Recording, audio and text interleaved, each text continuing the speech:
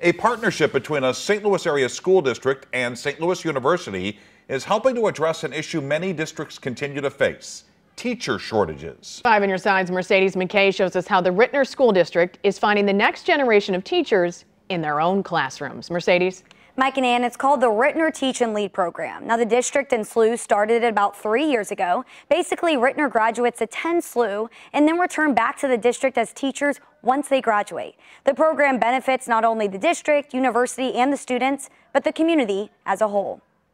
4, 5. We have this new pipeline of talent that is going to benefit us, we think, for generations. While it may not be the first place you think to look, the Ritenour School District is finding its future teachers right within its own hallways. It was a result of necessity that the Great Resignation in education has caused us to realize that we had to look to new avenues for talent. Superintendent Dr. Chris Kilbride says that new avenue led to a partnership with St. Louis University. The Ritenour Teach and Lead program involves students as early as their sophomore year of high school to begin mentoring and gain classroom experience. After they attend SLU, they come back as teachers to the district that taught them. They know community expectations. They've built relationships in the community. So then the work is about learning how to be the most impactful teacher, practitioner as possible. There are 20 students right now in the program, with 5 of those already on SLU's campus. Ryan Wilson with the university works directly with the students starting in their senior year of high school. We're trying to create a new crop and that new conversation for teachers. Wilson says getting teachers from the community they were raised in makes a huge difference in the long run. We have a very diverse community here in Ritenour,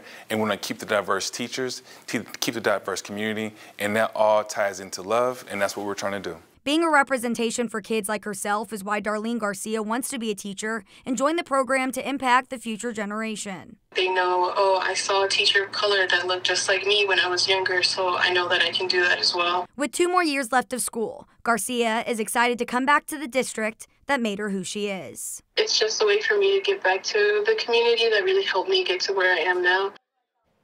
St. Louis University and the Ritenour Pride and Promise Foundation make sure all costs are covered for these students. SLU is also working with other school districts on their own Teach and Lead programs.